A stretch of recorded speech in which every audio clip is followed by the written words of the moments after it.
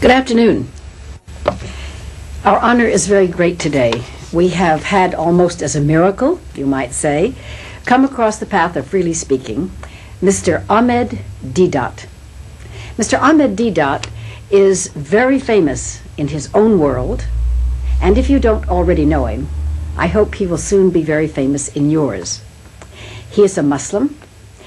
His title of the lectures that he is going to do, and the, not really debates, but the discussions with people here in Geneva, are Christianity and Islam, Christ in Islam, and the Prophet of Islam and the Bible. Now, we are doing this interview. It is both filmed and it is on audio tape. We are doing this on the 16th of March, 1987, for any information or dating that you might want to know before it or after it. And the events that will bring Mr. Deedat closer to you than this interview are going to be on Tuesday, the 17th of March, 1987, at the University in Geneva, on Wednesday, the 18th of March, in Uni 1 at the Aula B106, and the Prophet of Islam and the Bible, Thursday, the 19th of March at 8 p.m., Uni 1, Hall B106. So that, having that out of the way, because I know the interest that you will show to this, let me then welcome, with a very warm spiritual greeting, our friend Ahmed Deedat. Thank you very much, ma'am. Now, of course, when I tell the people where you're from, yes, ma'am, it's going to be a big shock, and they think we're going to talk politics. yes, ma'am. Mr. Deedat is from South Africa. Now, we are not going to dwell on that subject in politics really today, but I do think for our beginning we'd like to know what brought you to South Africa, yes, ma'am, and how was your religious background developed in that country? Yes, ma'am.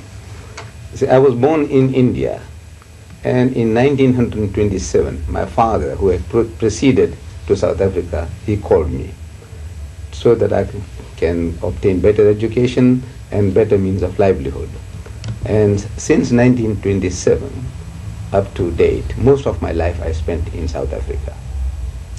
And your, how many Muslims are there in South Africa? We are about 500,000 Muslims there. Mm-hmm. About half of these 500,000, they originate in the Far East, and the Far East meaning Indonesia and Malaysia, and the other half originate in the Indo-Pakistan subcontinent. This is about the 500,000 Muslims. It's 250,000 from the Far East and 250,000 from the, what you would say, India, Pakistan. Now, Mr. Deedat, I understand that when you talk about people like Bishop Mokoena, who represents 4.5 million black Christians, you talk about Bishop Barnabas... Tutu? No, not Bishop Tutu. The bishop who has the 3 million people that comes at Easter, Barnabas, Zion Christian Church. Yes. And then you have all of the churches represented by the World Council of Churches. Right. Then you have the white Afrikaner churches, Right. those on the far right. Yes. Then you have Afrikaner churches to the center and to the left. Yes. You have every other kind of religion. I know some metaphysicists. Yes, ma'am. Where do your Muslims fit into all of that potpourri Yes, of religious feeling? Yes. You see, now the Muslims, he stands out in this, that his religion makes him opposed to apartheid, where artificially you're creating standards, false standards of judging people. Because the only standard the Muslim believes that God accepts is your behavior.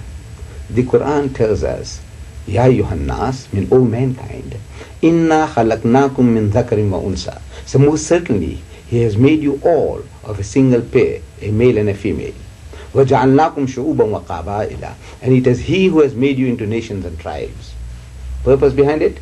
It says لِتَعَارَفُوا, that ye may recognize one another. This Mr. John is a Frenchman. This Mr. John is a Swiss. This Mr. John is...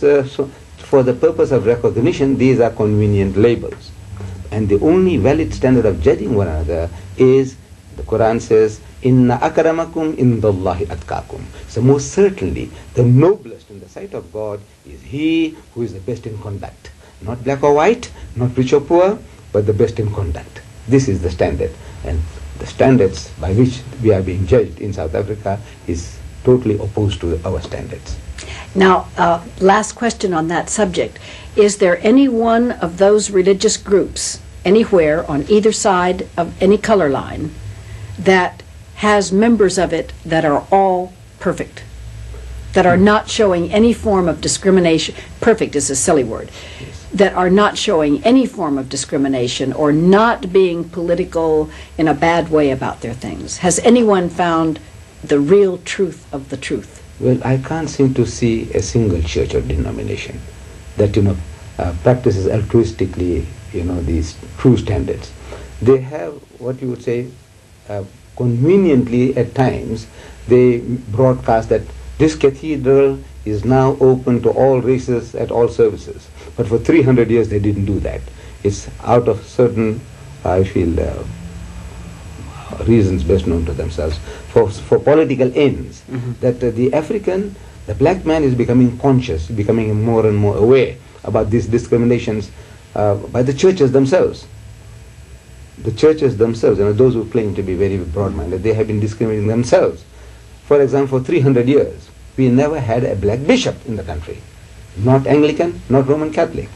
But now, all of a sudden, you have Bishop Tutu, he's an Anglican bishop. You have a Bishop Zulu, he's a Zulu bishop. How did it come about? For 300 years, you couldn't produce one.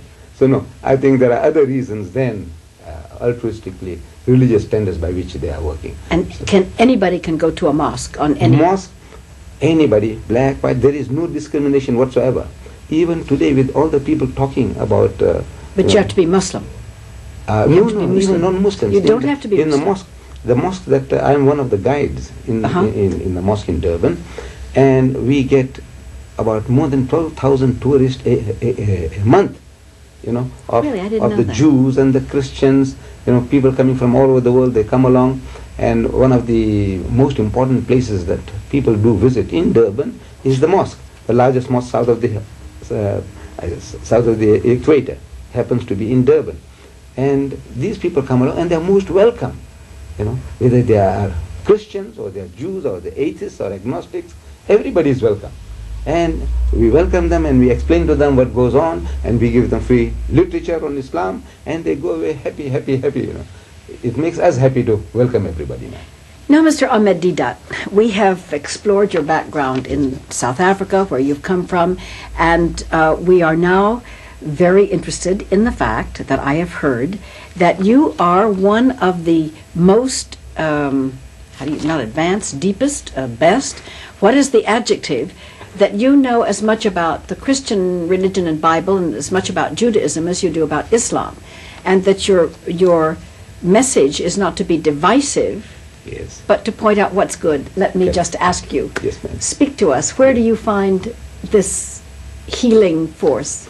You see, our belief is that the Jews, the Christians, and the Muslims, in their origin, these three religions are Semitic religions, and they have a common background in Father Abraham.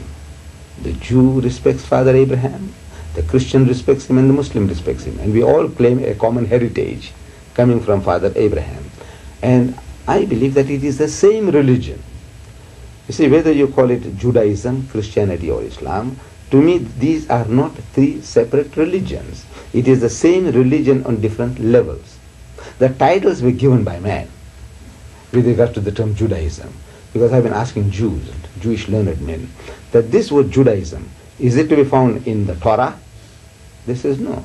Is it in your Talmud? He says no. Is it in your Mishnah? He says no. Then say, where did you get it? Most of them are puzzled. Where did the word Judaism originate? As is Christianity, is this in the Bible? Any Bible? Does it speak that the religion preached by Jesus Christ was Christianity? No. So where does this term come from?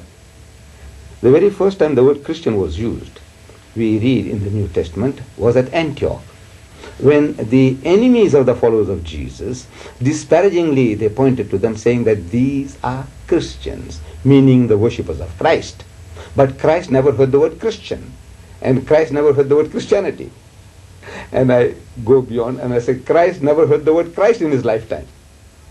But didn't he say, I and the Father are one, yes. and therefore doesn't that mean in Judaism, me talking about this, but doesn't that mean that if I and the Father are one, that Spirit is immanent in me, and that therefore he would be the Christ?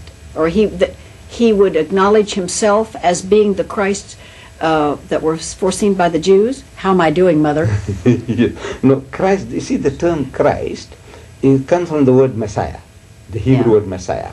The Hebrew word Messiah, Arabic, Masih, is the same word, same root form, going back to the word Masaha in Hebrew and Arabic, which means one who is anointed, rubbed over, massaged.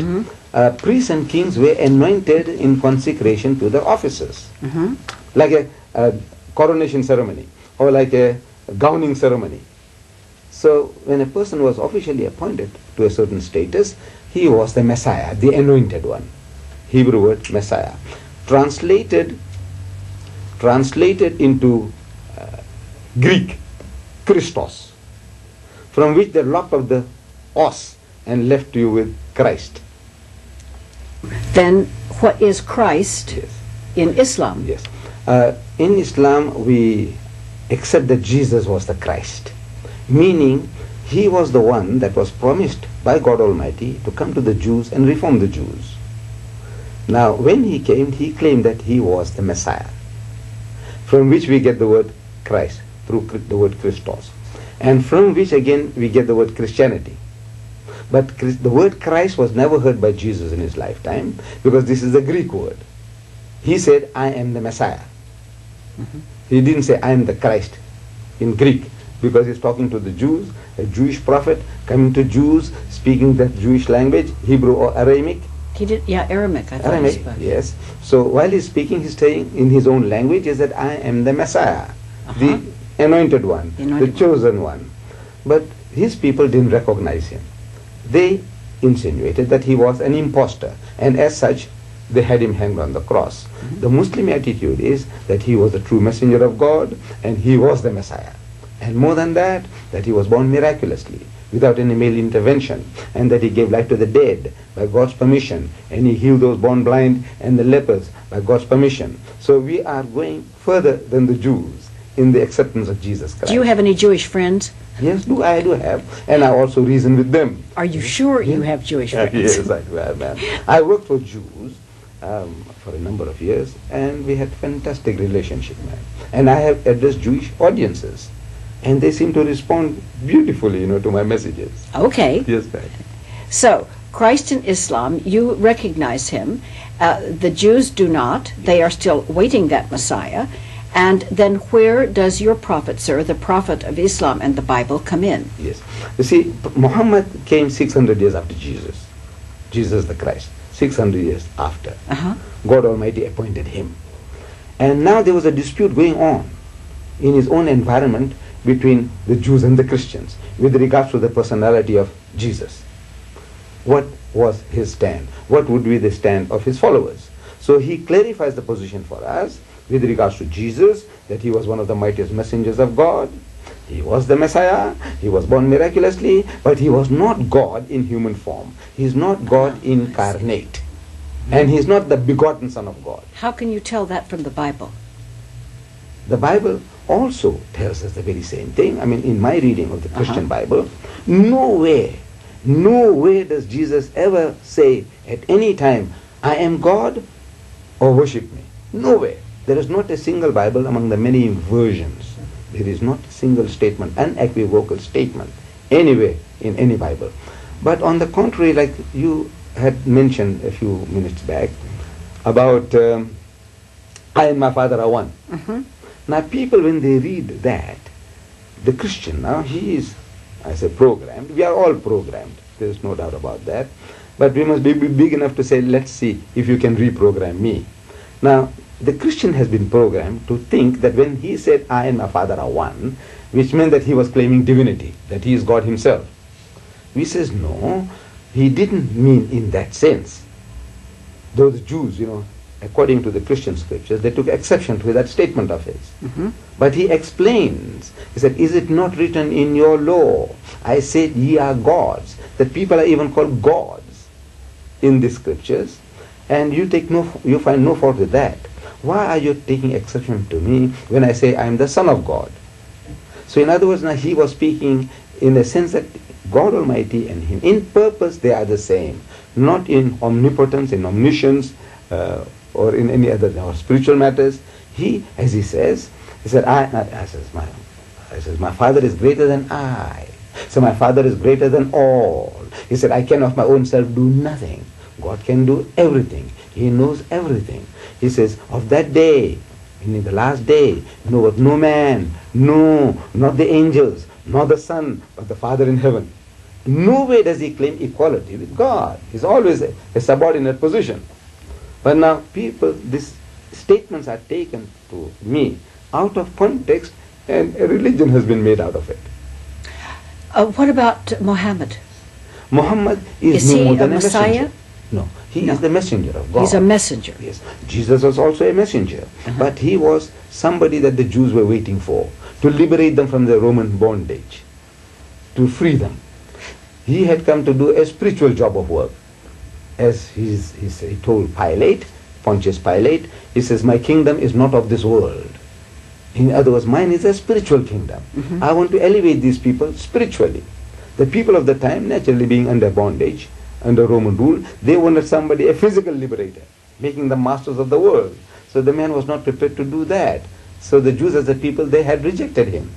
But we feel that he was the Messiah that was promised to the Jews. But if Muslims have Muhammad and the Christians have Jesus, and the Jews don't have anybody yet, is that right? No, they have Moses and the prophets. Well, but I mean, they don't have a latter day. Theirs go way, way back. You see, because we feel that they missed the bus with regards to Jesus. But Jesus was the Messiah. But now the Jews have given up all hope of the Messiah. They don't talk about the Messiah anymore. I bet they don't in their hearts. I bet they don't. Yes, because they said, now look, we now need, they will take matters into our own hands. They wanted the Messiah to come and do a job for them. And practical philosophy they applied. Theodor Hertz said, now we will get what the Messiah is supposed to do. And they did it. 1948, they established the State of Israel. They took the hands out of the Messiah's hand and they established the State of Israel. For the first and only time that I was in Israel, I was in a dining room by myself, and I didn't know anything about the holy days. I didn't know anything about the customs. And I was finishing my supper, and I heard kind of a singing. And when I looked over and I saw some men softly singing, I honestly thought they were drunk. And I was sort of embarrassed. And then as this sound went around the room, this beautiful, beautiful sound came in these deep voices. Then I realized that they all had little books and that they were singing and giving thanks at the end of a meal. And the tears came to my eyes. It was so beautiful. And I felt the Spirit so strongly. I can't describe to you how strongly I felt that. And I truly felt that I was linked. I didn't know what they were singing. I didn't know anything about it, but I knew that the presence of the Spirit was there. And that's what I call the Spirit that I felt when I first saw you. That same Spirit, because you have a radiant face, No, you do.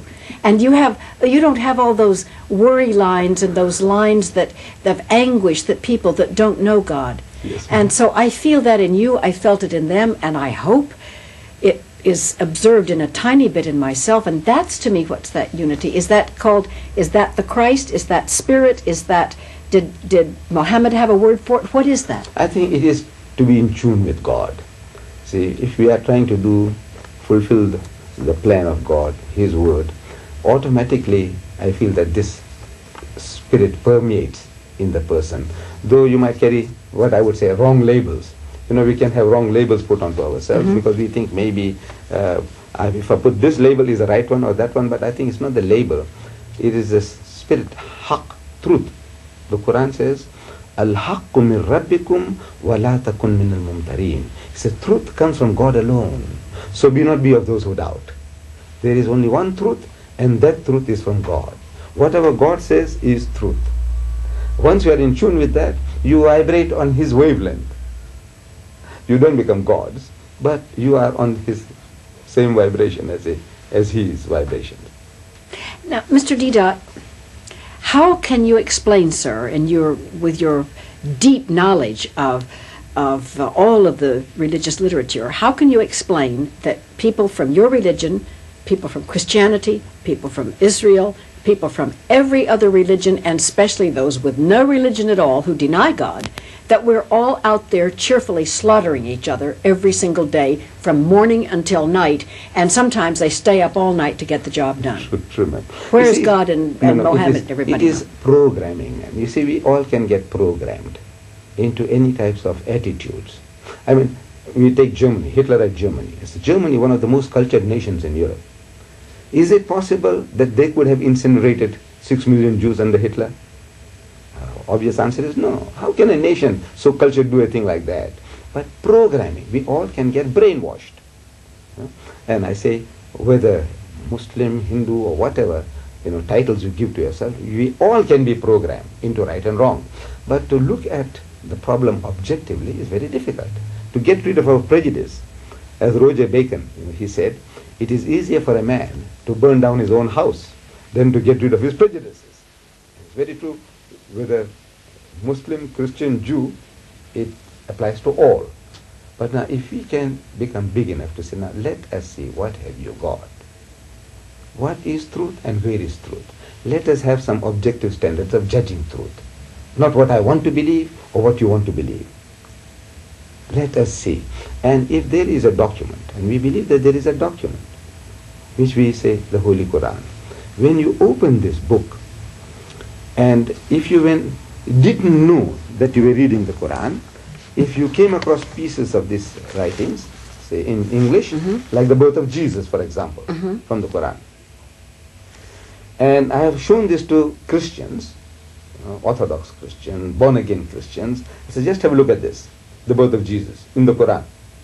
It says, وَإِذْ قَالَتِ الْمَلَائِكَةُ يَا مَرْيَمُ. It says, behold, the angel said, O Mary, إِنَّ اللَّهَ اسْتَفَاكِ وَطَهَّرَكِ وَاسْتَفَاكِ عَلَى نِسَاءِ الْعَالَمِينَ, that God Almighty has chosen thee and purified thee, chosen thee above the women of all nations.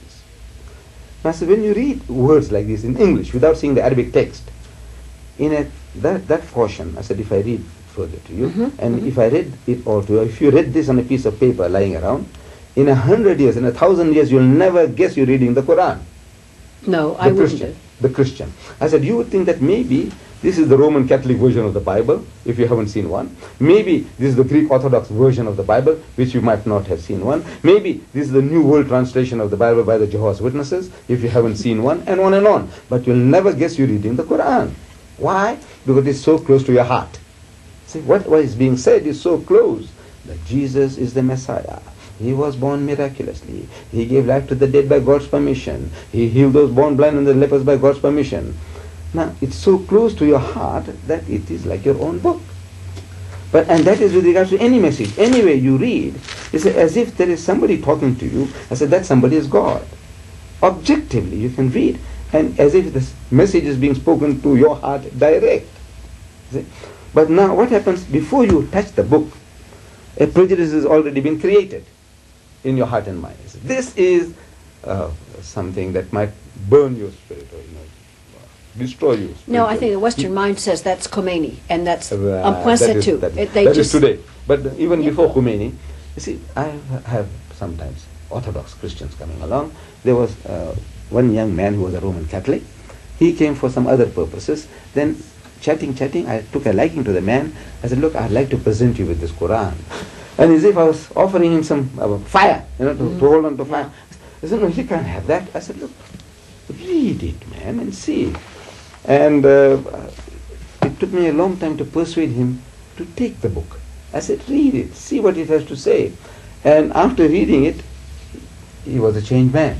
He said he didn't expect, what he's seeing it in here. Another elderly gentleman, we presented him with the Quran, this holy book. And after some time I phoned him up. I said, now, how's your progress? He said, no, I haven't read it yet. Again, another time, he said, I haven't had time to go to it yet. 3 or 4 times I phoned the man. Then he says, look, man, I have been reading it all along. But, I can't help agreeing with the book. And I'm too old to change now. So therefore, this is the problem. I'm too old to change. But he's reading it all along and he can't help agreeing with every principle that is enunciated. It is coming from the source of all truth. We say from God. And if you, without prejudiced minds, if you open the book, you see what it does to you. It must change, create a change. Did God choose Muhammad, or did Muhammad choose God to come? I mean, did he go to him, or which one came? You see, we believe that God chose Muhammad. Uh-huh. He chooses his messengers, God Almighty. He chooses his messengers. And these choosing are not of our standards. Like he chose Moses. He's a man who was a renegade from the law. He had killed an Egyptian. Secondly, he was a stutterer. He used to stutter. God chose him. We believe that God chose him to be his mouthpiece. He chose Jesus, a person without the genealogy. We believe he was born miraculously. The Christians say he was born miraculously. So where is his father? A man without a father that he can point to. Now God goes and chooses a man like that. And as he says, of poor background. He said the foxes have holes and the birds of the air have nest, but the Son of Man hasn't got a place to rest his head. He goes and chooses such a man. Why? That's his business. Then he chooses Muhammad, a man who was absolutely illiterate, a person who didn't know how to read or write, a man who couldn't sign his own name. And he goes and chooses a man like that. Naturally, the more learned, the affluent, feel jealous. But now that one man, illiterate man, he brought about a book. This book, which in its material magnitude, it outshines any author of the Holy Bible. For example, the Holy Bible consists of some 66 books of the Protestant Bible, the 73 books of the Roman Catholics. These 66 books are authored by 40 different persons.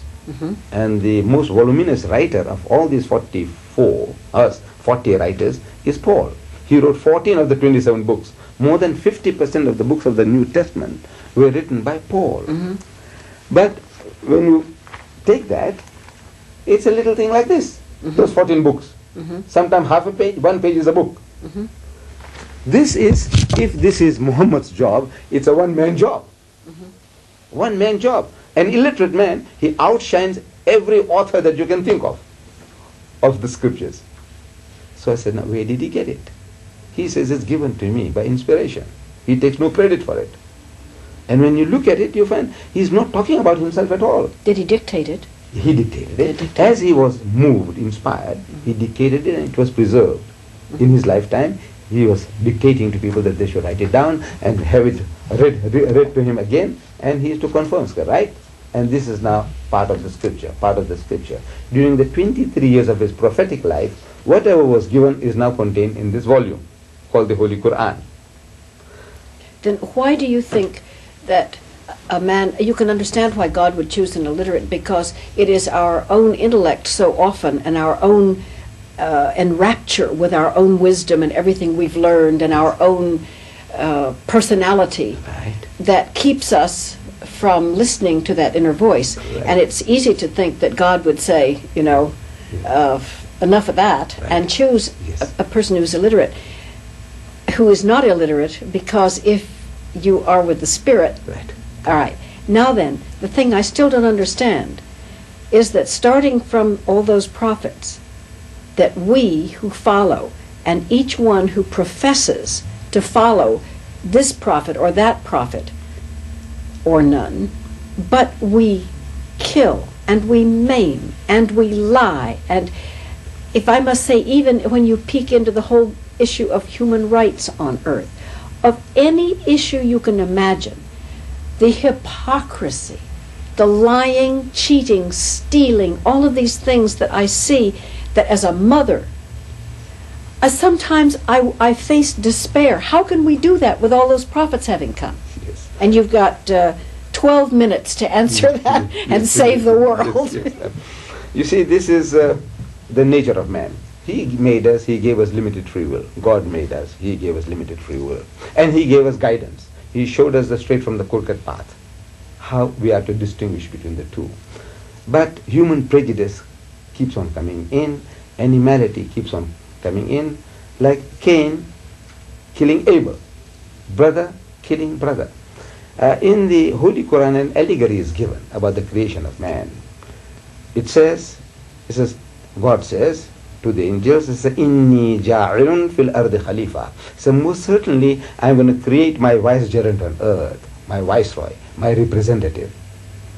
So the angels, seeing that this machine that God was making with free will and emotions will come into conflict and create mischief and shed blood. So they say, it's allegorically, they tell God, he says, قالوا أتجل فيها من يفسد فيها ويسفك الدماء. He said, are you going to create one who's going to make mischief and shed blood? What does God say to that? He doesn't say, no, this man will be perfect in my image, and he will be godly, and he'll pray 5 times a day or 20 times a day, and will be charitable and self-sacrificing. Nothing of the kind. He says, قَالَ إِنِّي أَعْلَمُ مَا لَا تَعْلَمُونَ. He said, what I know about this fellow, you don't know. In other words, what you say is true, that he is a maker of mischief and shedder of blood, but there is something else in him, which the angels, as automatons, they carry out God's will and plan, his bidding, but they don't understand the intricacies of the mind of man, that this human being is capable of self-sacrifice. What can they understand? This machine, what it can do. Like that happenings a little while back in Britain. There was a heavy storm at sea, and a dog got washed away into the sea. And one policeman who was on duty nearby, he dived in to rescue the dog. And he was in trouble, so another policeman went along to help him out. And in turn, one after another, 7 policemen drowned to save one dog.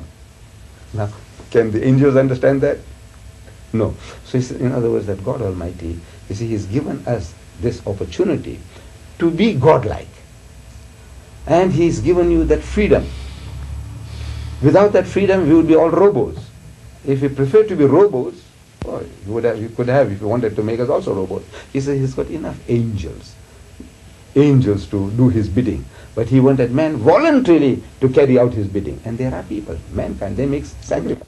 What did Mohammed say about forgiveness and salvation? And we're going to ask that right after this break. You see, the idea that the Christian has is that man was born in sin. He says the sin, the original sin committed by Adam and Eve, inherited by we, his children, and somebody has to pay for that to rectify the situation. That the Muslim belief is that they did make a mistake, but they paid fully for whatever they had done. And as such, every human child that is born into the world is born pure, is born sinless. Whether the child is born in the home of a Jew, a Christian, a Hindu, an atheist, or an agnostic, that child, if dies before the age of discretion, that child, according to us, goes to heaven. No questions asked. It is after reaching the age of discretion that that person is made responsible for his or her action. So sin is not inherited, sin is an acquisition. Forgiveness, when we make mistakes, is that again you pay for your own sins. And forgiveness is that you ask God sincerely, you repent for what you have done, and God forgives. Because He is, we believe, is a merciful God. He is not like Shylock wanting his pound of flesh. What is his motive? His motive is that if you do right, if you make an effort, it is acceptable in His sight. He does not need the blood of an animal or that of a human being to wash away your sins. And this is exactly as the Bible teaches, as we learn from the book of Ezekiel. It says, the soul that sinneth, it shall die. Whoever sins, perishes, pays the price. The son shall not bear the iniquity of the father. Meaning, if Father Adam, if he sinned, you do not have to you don't have to pay for his crimes, his sins. Neither shall the son pay for the iniquity of the father, or the father pay the iniquity of the son. The righteousness of the righteous shall be upon him. Whatever good thing the good man does, he gets his fruits, his benefits, his reward. And the wickedness of the wicked shall be upon him. So whatever the evil monger does, he gets punished for that. And the way of salvation is, it tells us very, very briefly, very, very succinctly. It says, but if the wicked will turn, repent, come back from all the sins that he has committed and do that which is lawful and right, he shall surely live, he shall not die, means he will not perish. That is salvation in Islam. You do the will and plan of God to the best of your ability, and whatever your shortcomings, you apologize before the Lord, and He is forgiving. He can forgive you 1,000,000 times over if you approach Him sincerely. He does not need the blood of a man or of a man god or of animals to pay for your sins. You know, Mr. Deedat, you have some interesting recent history that I would like to cover, if I may, because I think it's really very germane to everything we're talking about. You just came from the United States, and you made a tour there, and some very interesting things happened to you. Why don't you tell us about that? With whom you discussed and what happened? Yes. You see, there is a man, I think, is a giant today in the Christian world, the missionaries, the preachers, Jimmy Swaggart. Yes, Jimmy Swaggart is a well-known Bible-believing Christian with a TV ministry, as well as another one who is very famous in America. He is boasting that he appears on 2,000 TV stations of the world in 140 different countries. His daily budget is $1 million a day. That's almost as big as mine for freely speaking. Yes, $1 million a day. And somehow, he is in Baton Rouge, Louisiana, and there's a university. The town has grown around the university, Louisiana University, and there are some Muslim students with whom they have been having a little kind of arguments and debates with Swaggart and his ministry. So he had a debate with some Muslim ones, and he had a debate with another Muslim ones, and for the third time they called me over from South Africa to debate with Jimmy Swaggart. And I think from the Muslim point of view, it went off fantastically well. The debate, as well as the question and answers that followed. We have made 2 separate videotapes of that. The debate, this is what we call V33, Jimmy Swaggart and I, and question and answers lasting for about 2 hours. And I think... Was there a winner and a loser, or did you remain friends? Was it friendly, or how did it come out? As far as the winning and losing is concerned, we would leave it to the audience. Leave it to God, probably. Leave it to God, yes. in the ultimate. But the audience also will be able to see for themselves, where truth is weighed heavily, on which side. But the relationship was exceptionally good. From the word go, when we finished off, we embraced one another, and he invited me home for lunch. That was something fantastic. But what about the rest of the people of the Christian faith? No, there again you see on the screen that as soon as the debate was finished, the people were shocked. They couldn't even speak to one another. You watch them, usually as soon as the thing is over, you start chatting, cross-chat, nothing at all, as if they all had seen a ghost.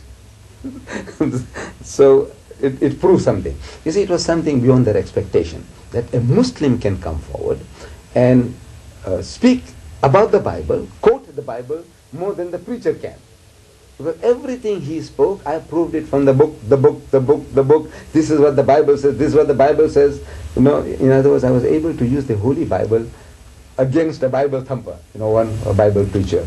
He's an expert on the subject, but he found that he was... Well, of course, Christians do that to each other, I'm sorry to say, but I mean, we got about, 50 different interpretations of that Bible just in one pew on Sunday, and when they all get at it about what the end of the word said on the end of the parchment, and when everybody lines up, and then they separate churches because of one this or one that. I mean, I'm not saying that's wrong, because I believe everyone has the right to do what he wants.